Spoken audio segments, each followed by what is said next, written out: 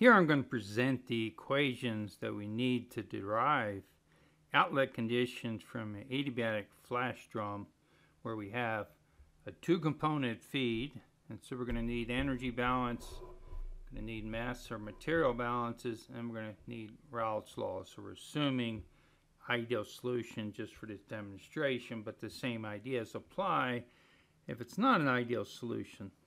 So let's look at the situation that we're talking about. We have a flash drum. We have a feed where F is going to be a flow rate, moles per second. And then some of this is going to be leaving as vapor. Again, that's a flow rate. Some is going to be leaving as liquid. The mole fraction of component 1 coming in we'll call Z1. The mole fraction of that component in the liquid phase, X1. In the vapor phase, Y1, and the temperature coming in we'll call Tn, and then the temperature leaving is the same for the liquid and vapor because we're assuming they're in equilibrium. And so the material balance and overall balance is whatever flows in must leave in either the vapor phase or liquid phase. And then if we do a balance on one of the components, so let's do it in component 1. So mole fraction of component 1 times the molar flow rate is the number of moles component 1 flowing in. And then Y1 times V is how much of component 1 leaves in the vapor phase. X1 times L is how much it leaves in the liquid phase. We're assuming ideal solution, and therefore we're going to use Raoult's law to relate the mole fractions in the liquid and the vapor phase. And so Raoult's law says the mole fraction component 1 in the liquid phase times the saturation pressure, mole fraction of component 1 in the vapor phase times the total pressure. And of course there's the same equation, same type equation, but for component 2, and these are independent equations. And of course to use these we don't know the temperature. And keep in mind, this is going to be at the outlet temperature. And so the temperature is related to the saturation pressure. And so we're essentially solving for the temperature, solving all these equations simultaneously. So we're going to need Antoine's equations for both component 1 and component 2. And so Antoine's equation, remember, is going to apply at the outlet condition, the outlet temperature, which is something we have to solve for. And so we also need an energy balance. So I'm going to write an energy balance per time.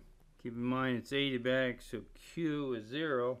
So essentially the enthalpy, total enthalpy of the feed, say per second. I use total to distinguish it from enthalpy per mole. Some of that enthalpy leaves in the liquid phase and the rest leaves in the vapor phase. So now we need to write down equations for each of these terms. So for the feed, let's write it first in terms of number of moles of component 1 in the feed, which is Z1 times F, that's the molar feed rate of component 1, times the heat capacity of component 1, and then for component 2, the same type term. And I'm going to write this enthalpy as T minus T reference, where I can pick a reference temperature. This is liquid, so these heat capacities are heat capacities for the liquid. Also remember, we can pick a reference temperature however we want as long as we use it everywhere the same. And so if I write now enthalpy of the liquid phase leaving, again this is a total enthalpy, it's going to be the moles of component 1 times the heat capacity plus the moles of component 2. Again, this is all per time times the heat capacity, the outlet temperature minus the reference temperature. So again, these are liquid heat capacities, and perhaps we should do that to distinguish. These are all liquid heat capacities. Well, the final term we need is the enthalpy of the vapor, and this is going to be a little different. And there's multiple ways we could write this, but let's write it as, again, the moles vapor leaving per time. And And so let me write this as, and I'll explain why, heat capacity of liquid plus the moles component 2 in the vapor phase times the liquid heat capacity component 2, the outlet temperature minus the reference temperature. And now, of course, this is vapor phase, and I've used liquid heat capacities, and I'm not finished yet, but the idea is that we can envision, so using enthalpy, that we first took the amount of liquid, the amount of vapor that's leaving, first took it as a liquid, raised it from the feed temperature to the outlet temperature, and that's what this term is, and then we vaporized it.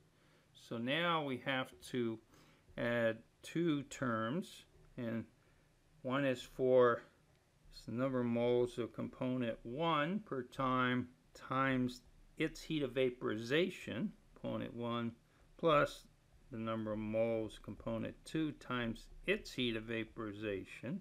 So these terms now added together. This heat of vaporization would be evaluated at the outlet temperature. Heat of vaporization can certainly change with temperature, same as here. And so we envision we took the liquid, raised its temperature to the outlet temperature, or we took the fraction that's going to be vapor and raised the outlet temperature, and then we vaporized it. Nowhere here do we worry about the enthalpy of mixing, and that's because we assumed ideal solution, so the enthalpy of mixing is going to be 0. And I guess the final term that we would need is we have to know the outlet pressure, right? And then that's going to be related to the saturation pressures, and of course they're related to the temperature, the outlet conditions. And so we typically set this, and now we calculate the flow rates leaving, the mole fractions leaving, and the outlet temperature by solving all these equations simultaneously.